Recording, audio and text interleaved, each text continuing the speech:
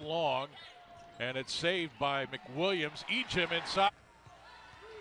Ejim flashing inside. She's got the ball. 2 more. 4-3. I wasn't quite sure how they were going to come out and respond. Offensively, they have responded well. Kaylin, bounce, no look. Ejim, 2 more on the shot clock. Nice stop. The spin shot is off by Tucker. She got a Green. Too hard. Kaylin with the offensive rebound, did not hit rim. Doesn't matter. With the size advantage inside, here's the feed. Falls off the rim. Ejim.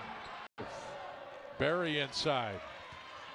Got to connect those if you want to win. Ejim, great catch. Running the floor, Yvonne. Corey Harris.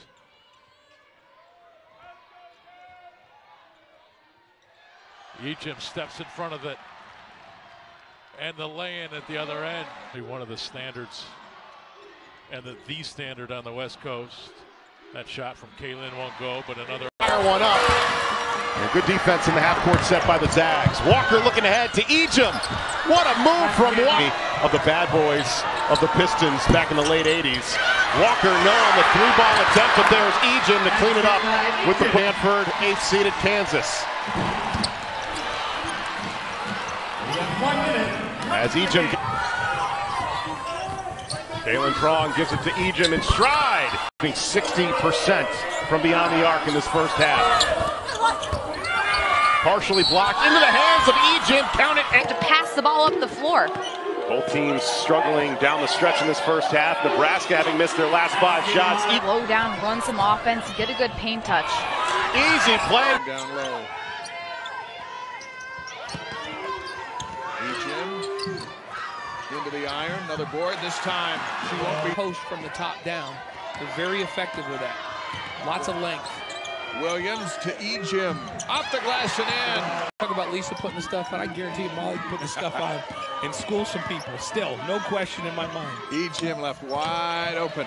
Percent themselves. So it's been a defensive battle, and it's low scoring. It looks just like that first meeting.